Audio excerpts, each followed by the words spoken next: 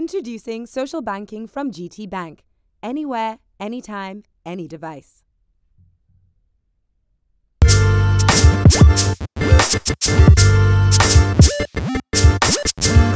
I'm Kin Kariisa, out of Uganda, but operating in East Africa. The East African region, looking at mainly 5 countries: Uganda, Kenya, Tanzania, Rwanda, and partly South Sudan. Kin Group started when I was at Makerere University, finishing Bachelor of Statistics. I got some skills, and these skills made me think of doing business. And I had a brother in the US. He sent me, in the 90s, he sent me a laptop. In Uganda, to have a laptop in the 90s at university, it meant a lot because there are very few computers in Uganda. So I had done statistical analysis, and I knew every finalist, let it be at master's or bachelor's or at PhD, you needed to do research. So I installed SPSS. SPSS was a statistical package then. And I was a guild minister. I was a student leader at university. I had my own room to myself. And I had 5 classmates staying in university hall, in my hall of residence. So I made them my employee. I would design questionnaires for people. They go do data collection.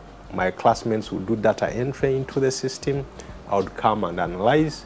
I produce a report, and I would be paid. I would be paid, and people would, it would help them to complete their research and their report, because I would input that extra element that they never had.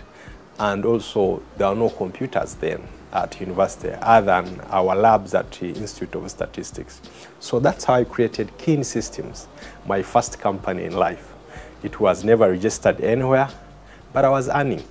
After university, then I had to go and register it and then start doing crazy things like programming, web programming, and other things. So basically, that's how I started. We run Kin Group, and in Kin Group, we have about 12 companies. Those 12 companies are spread into ICTs and media. Our core is basically IT, media, and telecom. But we spin off into real estate, and partly construction and automobile. As Kin Group, we sell nothing. It's the companies that are in Kin Group that are big, that do many, many things, and they have products. And in Kin Group, the companies we run, they are either #1 or #2 in the sectors they run in. We've done many things, we've won many awards. What we can say that we pride ourselves to really serving people, and money comes as a by the way. In Uganda alone, if you wake up in the morning, if you've not watched our news on NBS, you receive an SMS maybe alerting you of a news update from DMAC Mobile. As you come, maybe you'll see one of our billboards from Oxford Digital Media. Maybe if you are going to construct a house, we'll supply you with aggregates from Build World. Maybe as you navigate, you are looking for an office or restaurant, SatNav will guide you. You'll navigate using our systems. And if you go and pay your bills, water or electricity, what we call umeme here, you will get an alert that your money has been received or you're about to be disconnected through our SMS system. So there is no way a Ugandan can avoid one of our companies to serve them. So we serve the people, and that's what we pride in.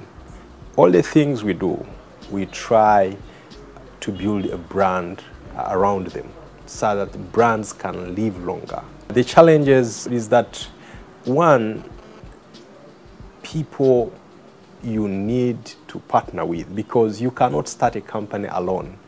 Other than that, at campus, later when I went into serious business, you had to do business with other people. But how do you identify partners to work with? Right now, I have partners ranging from people from Germany, from US, from Australia, Kenyans, Africans, Ugandans, across all these companies. I have a mixture of partnerships. How do you identify people you've not grown up with, you are not born with, to do business with? So that's the biggest challenge I face as an entrepreneur, that you need to be a thinker and a strategic person to know how to deal with people. So how do you choose a partner? It has to be, there should be a connection. There should be, I should feel free working with you. I should be frank with you. I should be able to tell you what is hard to be told to. I've only been in business for 14 years. NBS alone has been in business. This is the 7th year. Yeah, NBS Television. The future of Kin Group is that all these companies, we want them to be number 1. Whichever will be number 3 will be sold. And CEOs and people who work there, they know that we are either number 1 or number 2 in the marketplace. My advice to my fellow Africans is that by 2040 or 2030, Africa's economy will be bigger than European economies if we exploit our resources very well. And between Africa and Asia, by 2050, we'll be controlling 60% of the economy, of the world economy. So meaning that the future is actually now Asia and Africa. And as Europeans and other economies come to invest in Africa, we need to make sure that we are alert and we know that we can benefit out of it. And we need to strategically position ourselves to benefit out of Africa. We need to educate our brothers and sisters to be able to understand that Africa is the only future that the world has.